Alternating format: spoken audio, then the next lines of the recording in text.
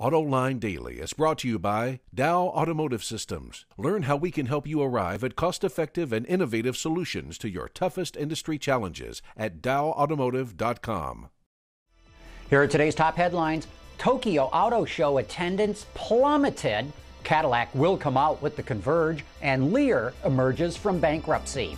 Up next, we'll be back with the news behind the headlines.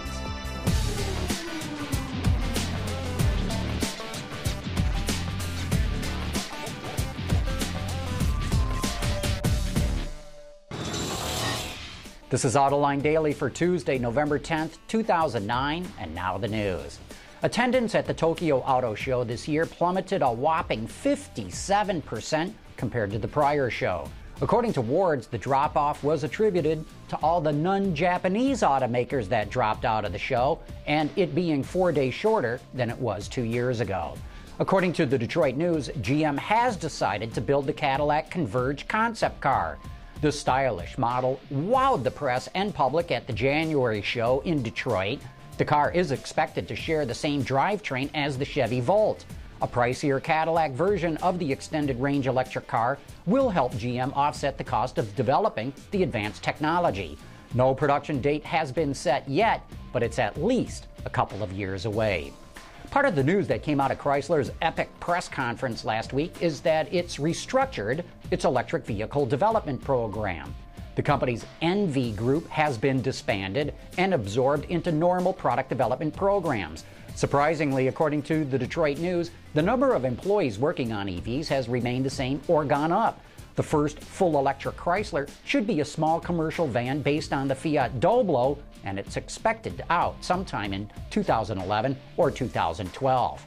Renault is bringing back the Gordini. Well, actually, they're just going to put a couple of Gordini labels on the Renault Twingo and Clio.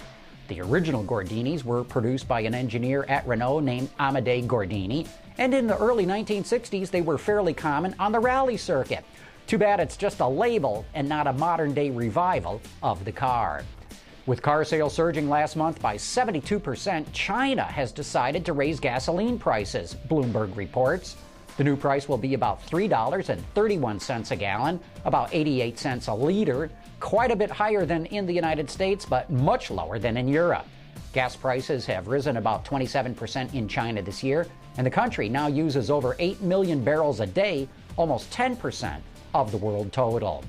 Yesterday, automotive seat and electronic supplier Lear emerged from bankruptcy.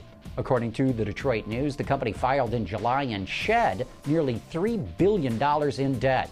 The company says it's in a good position moving forward, thanks to the restructuring and adding new business outside of North America. According to the website Science Daily, Dutch researchers are working on ways to improve the fuel economy of heavy trucks. They've developed a relatively simple boat tail attachment that fits on the back end of semi-trailers. Researchers tested the idea under real-world conditions and found that this small addition boosts fuel economy by nearly 8%.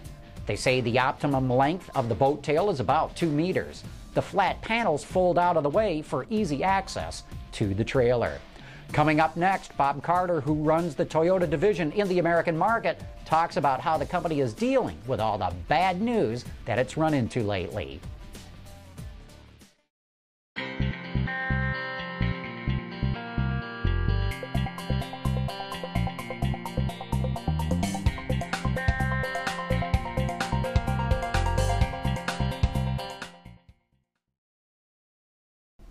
Bob Carter is a group vice president and runs the Toyota division in the U.S. market. I recently got a chance to talk with him and asked him about what the feeling was at Toyota with all the bad news that's hit the company lately. Well, I think it's a situation of the turmoil that the entire industry has gone through, as well as Toyota's current positioning in the market. But in my view, is we've spent years of telling customers to expect the best from us. And whether it's our customers, whether it's our investors, whether it's our suppliers, all of our stakeholders, they deserve the best for us. So media and articles can't be any harder on us than we are on ourselves. It just pushes us to do a better job. I'm skeptical that Toyota is the only car company that has problems with floor mats that might jam the gas pedal And I asked him why Toyota is being singled out on this issue.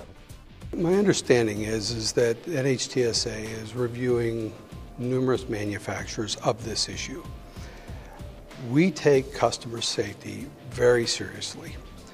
And once we understood that there is the potential of a floor mat entrapping the accelerator pedal, when either it's the wrong floor mat for the design that was not designed for the car or improperly attached, we notified our consumers immediately.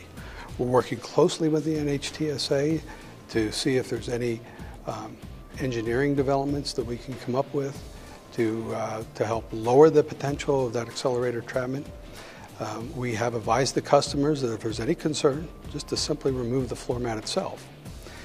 But there's, in the situation where it is a proper floor mat for the vehicle and it is anchored correctly in the factory anchors, there's no concern about that accelerator being entangled. And we just want to make sure that we're educating the consumers so they fully understand that. I also wanted to know what it was like having Akio Toyoda in charge at Toyota and what kind of changes he's bringing to the company.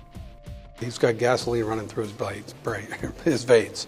Loves product, drove the Nürburgring 24 hours, the new LFA.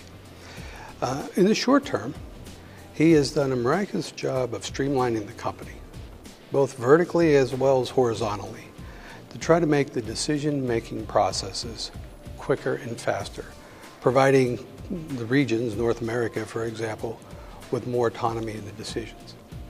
What will take a little bit more time for the public to see is his enthusiasm on product, talking about fun-to-drive characteristics, and a little more emotional design. I've had an opportunity to drive some of these future products, and I'm certainly excited about it. Just got to wait a little longer. It takes a little time to bring these products to market. Again, that was Bob Carter, Group Vice President and General Manager of the Toyota division. Before we go, I want to tell you a little bit more about our guest for Autoline After Hours this week. Coming up on this week's Autoline After Hours, don't miss our evening with Automotive Hall of Famer Hal Sperlich, one of the greatest product planners ever. Over his career, Hal has given us everything from the Mustang and Fiesta from his days at Ford to the K-cars and minivans at Chrysler. That's this Thursday at 7 p.m. Eastern, Autoline After Hours with former Chrysler President Hal Sperlich. Get your questions ready for the man whose influence is still seen on the road today. And that is it for today's top news in the global automotive industry. Thanks for watching. We'll see you tomorrow.